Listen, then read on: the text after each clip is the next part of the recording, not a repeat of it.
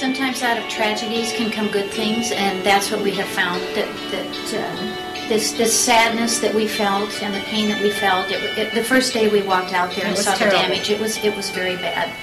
And what we've seen now is we have people coming together, not just locally. We've had York County, Hamilton County, Clay County, all these people around this near area. And letters from around the country. And yes, Nebraska and beyond, across the United States, and donations coming in. Mm-hmm. And we're very positive that if these students tonight, if they will be able to raise their $10,000 and the Henderson State Bank matches that, we have enough money for the restoration.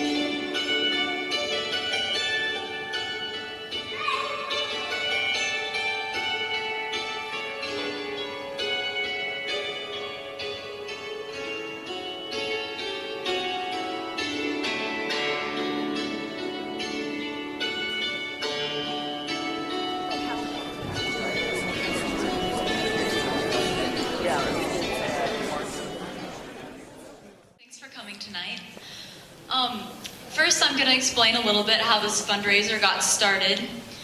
Well, our NHS members, we were reading the newspaper and we saw what went on with the vandalism of the cemetery. And it really hit home to all of us because we all had Mrs. Ratzlaff for our 4th grade teacher. And she taught us the importance of that cemetery and how old it was and just how important it was. So to most of us, it hurt that someone could do something like this, and we wanted to help. And so we started out with, we'd do a few cake raffles and try to raise a little bit and help out as much as we could. And then Henderson State Bank agreed to match whatever we made up to $10,000. So then it got kicked up a couple notches because that was a big opportunity. We could raise $20,000. So we did a cake raffle, we've done several things. This concert has been our biggest fundraiser. And thank you so much for coming out tonight, guys. It really helps. I have the pleasure of welcoming our performer tonight. He's very talented, and you all are in for a treat. So please help me welcome Paul Siebert.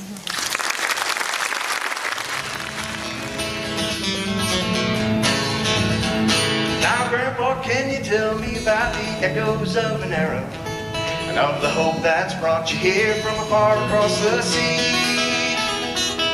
Can you tell me everything that you can remember so I can tell my children like you're telling it to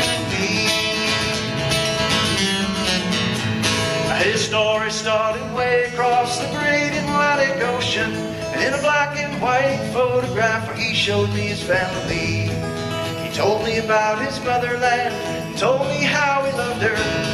Freedom just was something that she couldn't offer me.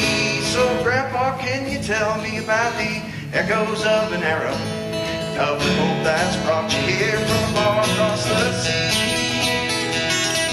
Can you tell me everything that you can remember so I can tell my children like you're telling it to me?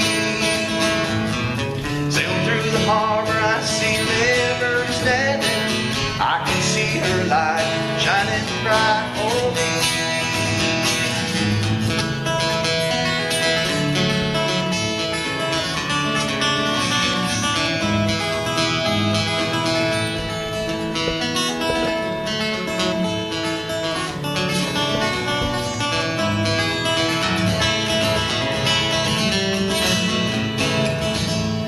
So my grandpa put his hand to task and he hammered out his living, bending iron and shaping steel to serve his brother's needs. He said, take to heart the spirit of fire that brought you across the ocean. You got a daring soul pushing on, knowing that you're free. So Grandpa, can you tell me about the echoes of an era, of the hope that's brought you here from far across the sea? Can you tell me everything that you can remember so I can tell my children like you're telling it to me?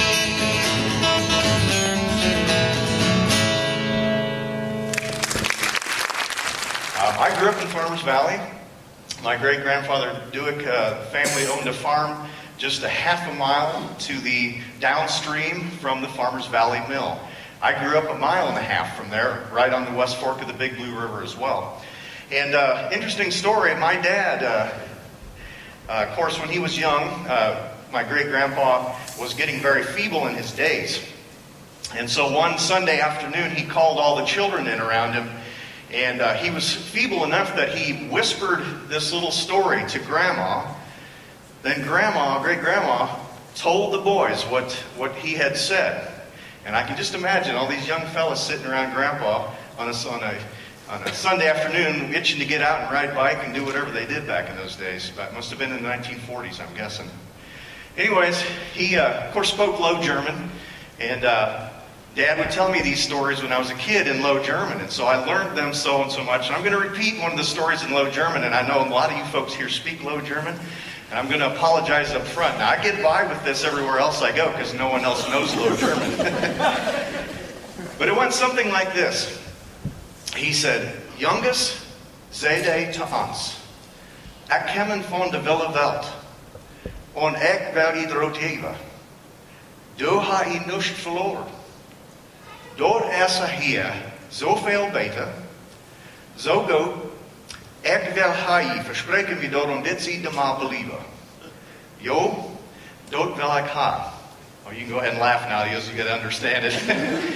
It's a little bit rough, but basically what it said is, boys, young boys, he's talking to the boys, I have a tale to tell you. I came from the wild world, and you don't know how good you have it here.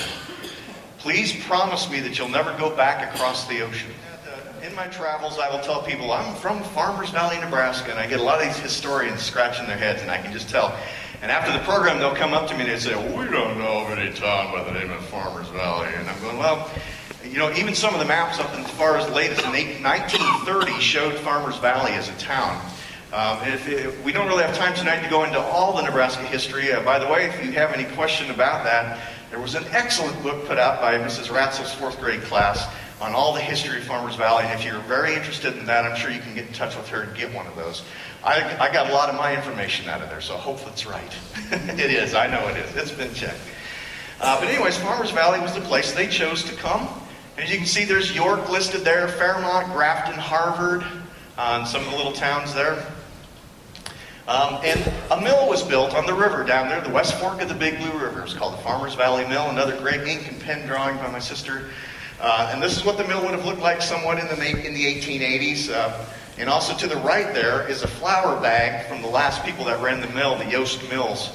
I wasn't able to come up with any other remnants of any other kind of flour bags. However, a lot of history in the different types of flours that were ground there.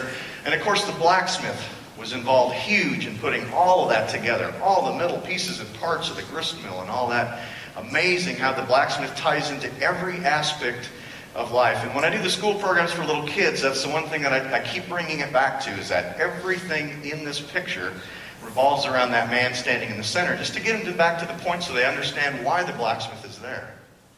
This song is called The Blacksmith's Son.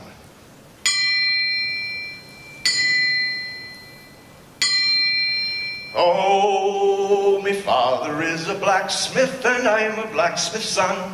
He taught me everything I know until the time had come that I had learnt me trade so well that I could say true. My father is a blacksmith and now I'm a blacksmith too. Now when I was a little lad I watched me father work. He bid me fetch and carry and from that I'd never shirk. I stood beside the forge all day wanting to lend a hand and watching all the different jobs so I could understand. Oh, my father is a blacksmith and I'm a blacksmith's son. He taught me everything I know until the time had come that I had learnt me trade so well that I could say true. Me father is a blacksmith and now I'm a blacksmith too.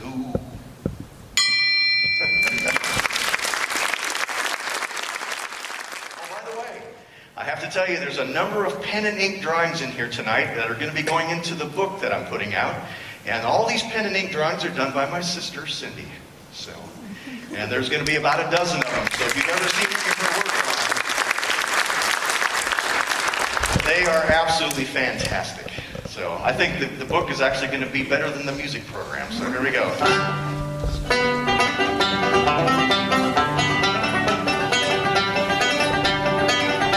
Of all the mighty nations in the east or in the west, this glorious Yankee nation is the greatest and the best.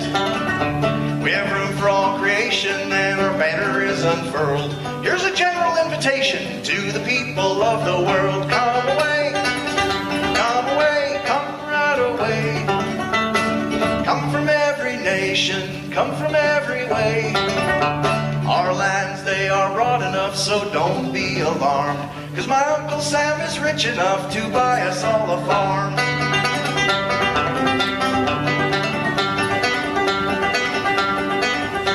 St. Lawrence marks our northern line while faster waters flow, and the Rio Grande our southern bound way down to Mexico.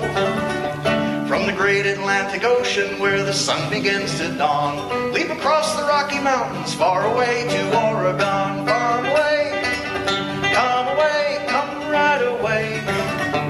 Well, come from every nation, come from every way. Our lands, they are broad enough, so don't be alarmed, for my Uncle Sam is rich enough to buy us all a farm.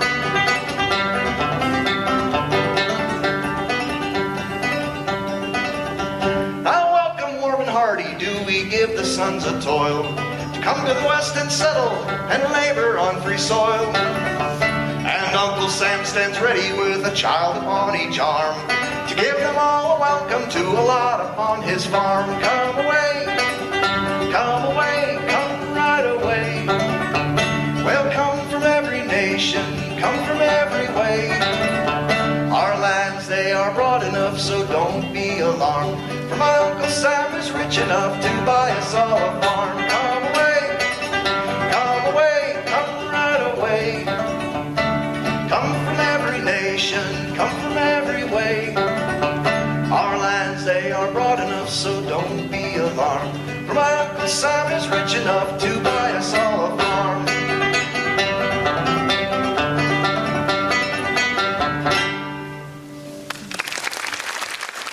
This is the home that currently still stands out there at Farmers Valley. There's been several there.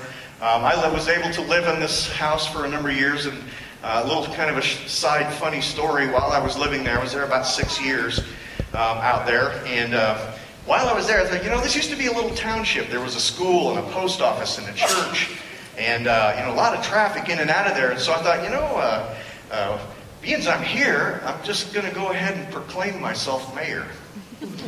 And so as far as I know, I'm still mayor of Farmers Valley. Not that and $3 wouldn't get you a Starbucks coffee.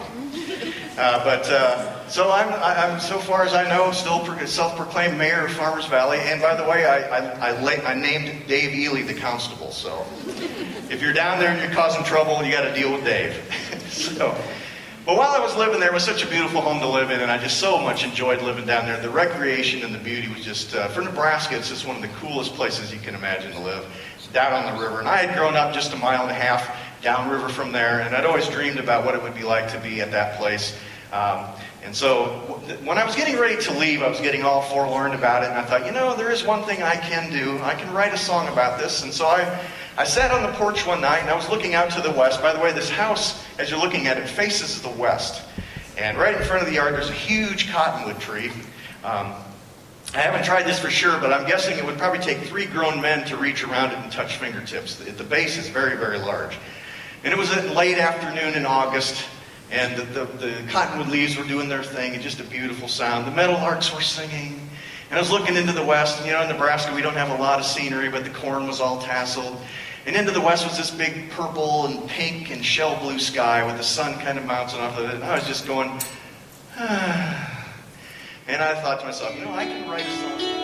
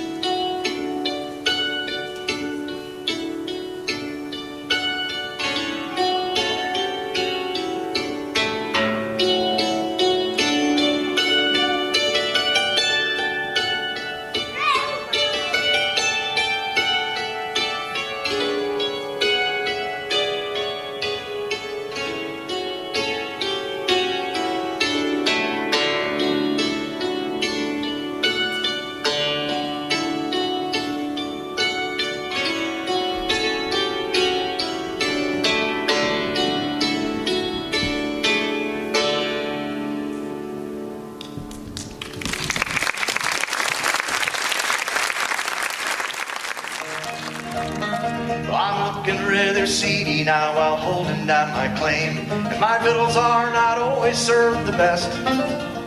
And the mice play shyly round me as I settle down to rest in my little old sod shanty on my claim. Oh, the hinges are of leather and the windows have no glass, and the board roof lets the howling blizzards in. And I hear the hungry coyote as he slinks up through the grass round my little old sod shanty on my claim. Yet I rather like the novelty of living in this way, though my bill of fare's always rather tame.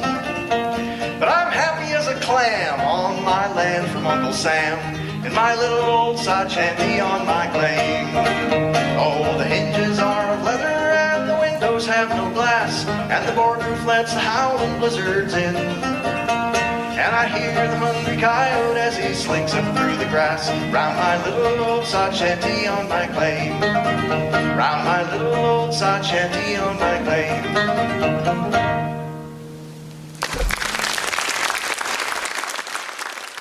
Living in one of those was a little bit tough.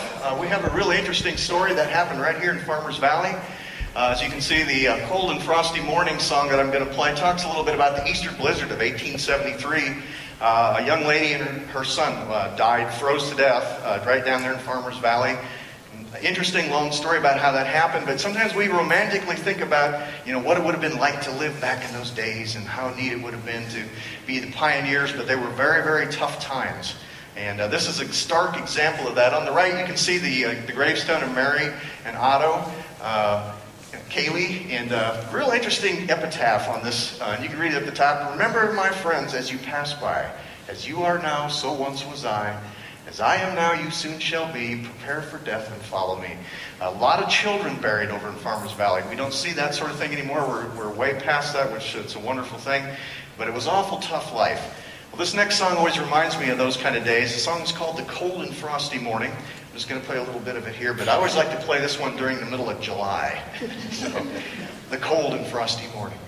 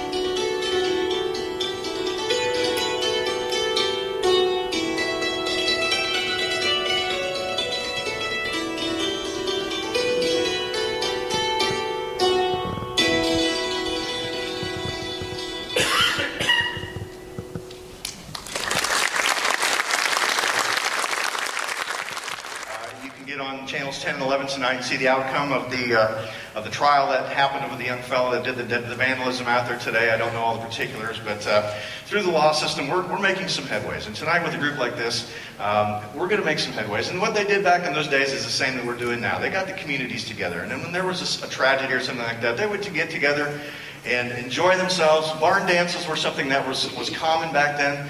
I'm going to play just a little bit of a ditty of an old Polish song that you might have heard back in those days. This would have been probably closer to 1900, but this is a great old Polish song called the Praha Polka.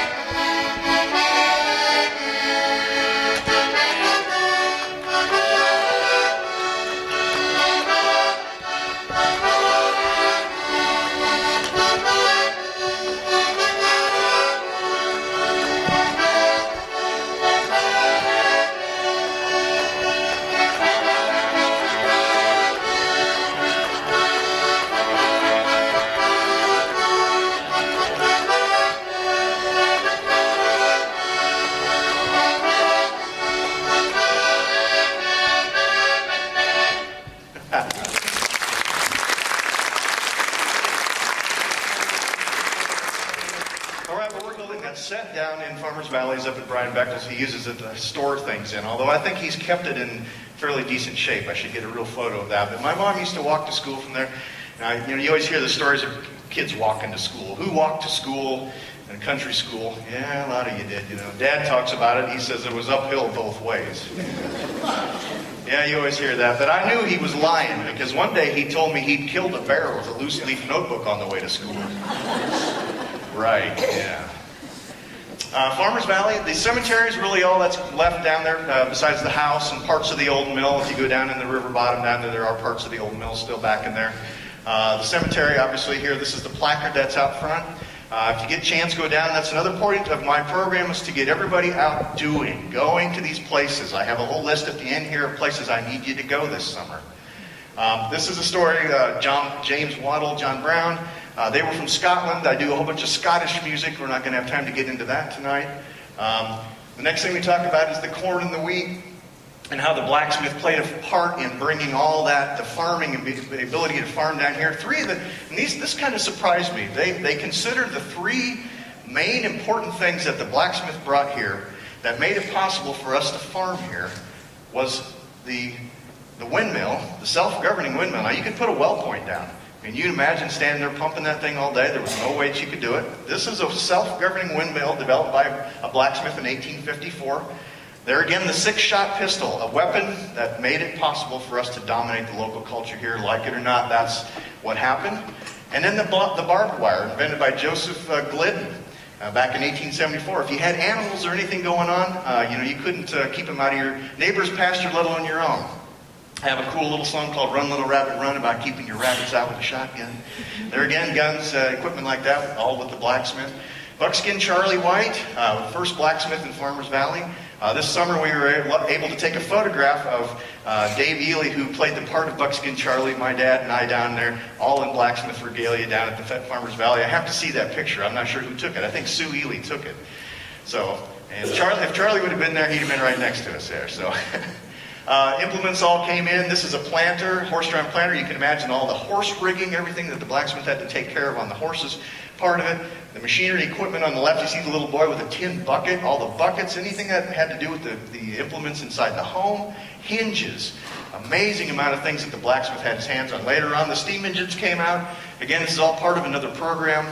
Then we move on to the steamship, and I point out here that the steamship is actually on the Missouri River, ascending the Missouri River, and if you look really close, you can see the river veer off to the left. That's actually portraying the Platte River. I do a whole program on steam travel up and down the river. This is a picture of the Western Engineer, the very first steamboat that navigated up the river, brought all the materials down to Fort Atkinson in 1818 to build the very first cantonment down there. You can look really close to the very front of the ship.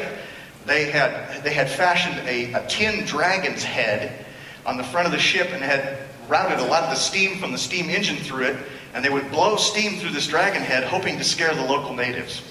Of course, we don't have a photo, so this is a drawing of what it may have looked like, but I guess it was quite something.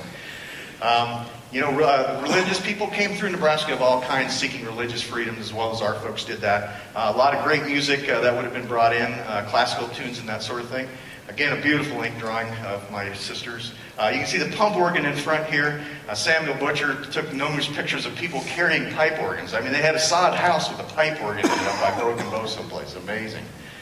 And then we go on and talk about the railroad. The railroad, again, is another whole entire program. Now, the children really love the railroad, and I'm going to do one song off the railroad. Here's an early artistic logo concept of the railroad along with the Nebraska State Seal, an early version of the seal. You can see how crude and the artistic differences have changed. You would see anywhere along the railroads, you'd see these worker camps. People would sit down and play music in the evenings. They didn't have a lot of fancy lights, and so when evening came, they would build campfires and set up camp and play music. Now here's an interesting song that I'd like to play for you. When the small farm animals first came into the area, they came all on trains. And so the chicken train would roll into town in these big cages, as you see in the back, just like you saw a big semi with a cage on it. So if you can imagine a big train coming in, of course they sounded something like this. And of course everybody would come running to see what the train had brought. But I guess the chicken train was something because the children would all run alongside and pick up feathers as the train came in. So we're going to play the chicken train on this funny little instrument. Anybody remember seeing one of those around? It's a jaw harp, juice harp, yeah. Had one little boy raise his hand in a school program and he says, "That's a spring out of a car hood."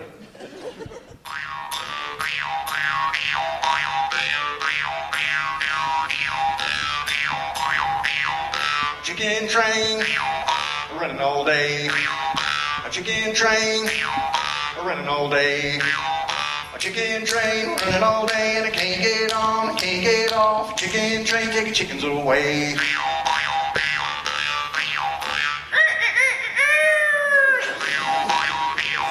A train goes by, the feathers fly. A train goes by, and the feathers fly. A train goes by, and the feathers fly, and I can't get on, I can't get off. Chicken train, taking chickens away.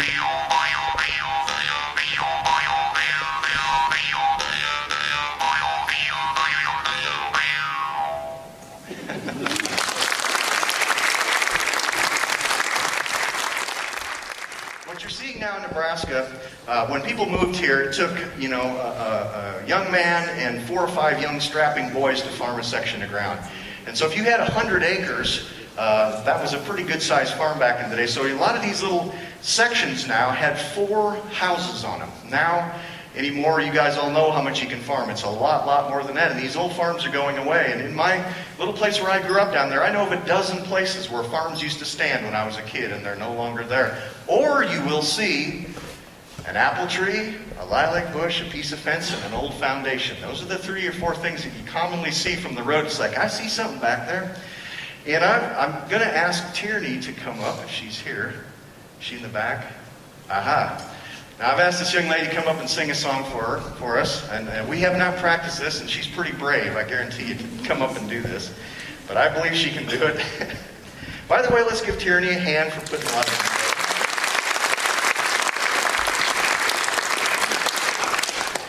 And have you got it memorized? Oh, you do? Wow. Okay. All right, well, I ran across this beautiful song. It's called The Lilac Bush and the Apple Tree. And again, we have not practiced this, so here we go. We're going to wing this. Need to test it and just make sure it's on. I'll just play it. There you go. I got to tell you something. Your grandpa's awful proud of you.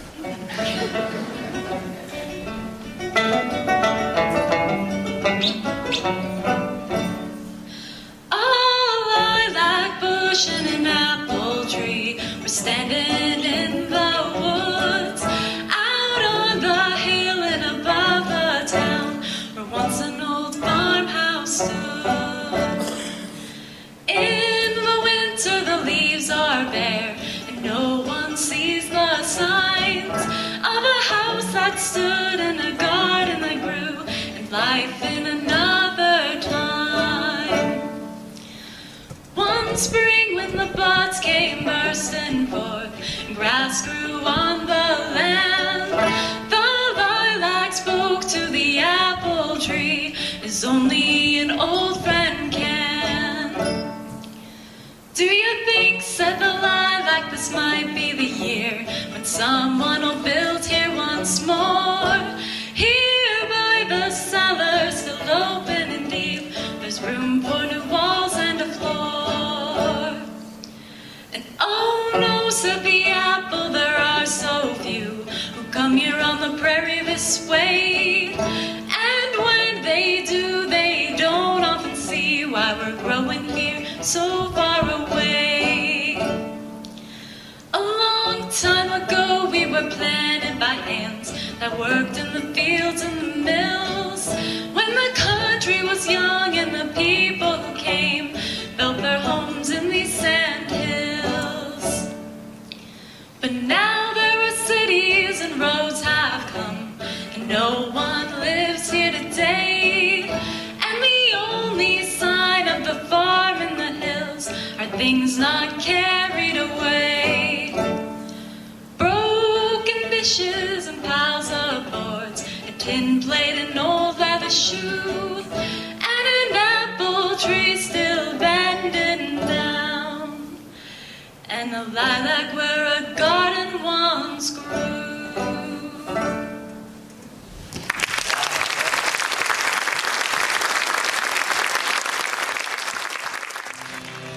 This land is your land, This land is my land, from California to the New York Islands, to the Redwood Forest, to the Gulf Stream waters.